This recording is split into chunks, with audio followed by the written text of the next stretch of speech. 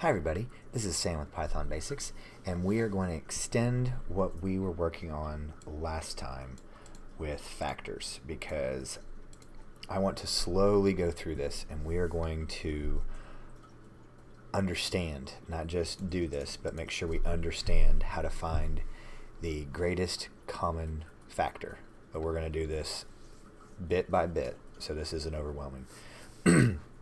So okay, first I also want us to make sure that we understand what this really does right here, what it's really creating.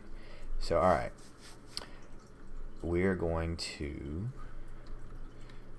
use it like this. For I in factors, let's do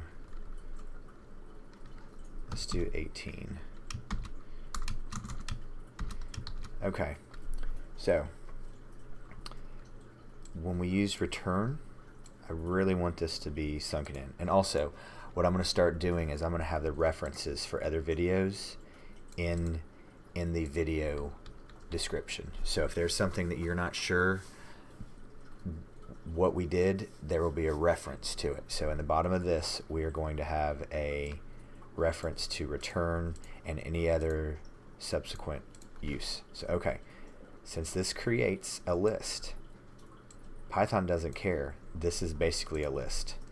So print I. So let's run this.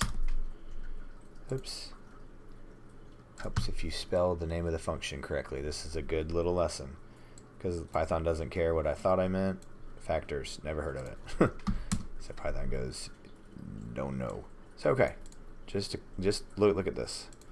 So to check, we can print factors 8 and close this out.